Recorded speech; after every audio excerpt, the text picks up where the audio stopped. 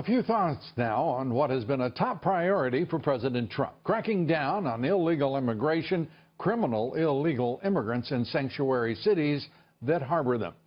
Department of Homeland Security Secretary John Kelly offered some strong words today for opponents of the president's policies and priorities.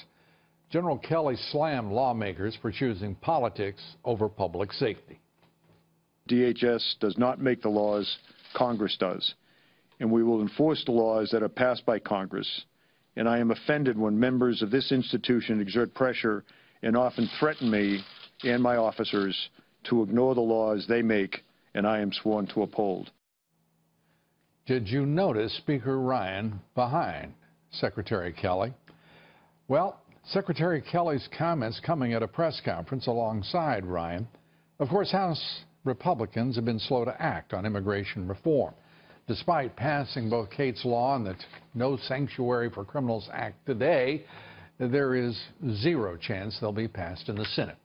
The bills head to the Senate, nonetheless, where they won't pass, in part because they require 60 votes each. And make no mistake about it, the Republican majority leader in the Senate could change that rule to a simple majority with the snap of his fingers. But Democratic obstructionists as well are blocking a vote in the Senate. Last July, they blocked a vote on Kate's Law. President Trump has vowed to be the law and order president. In 5 months, he's done much to earn exactly that title. He's called for a crackdown on illegal immigration, a secure border.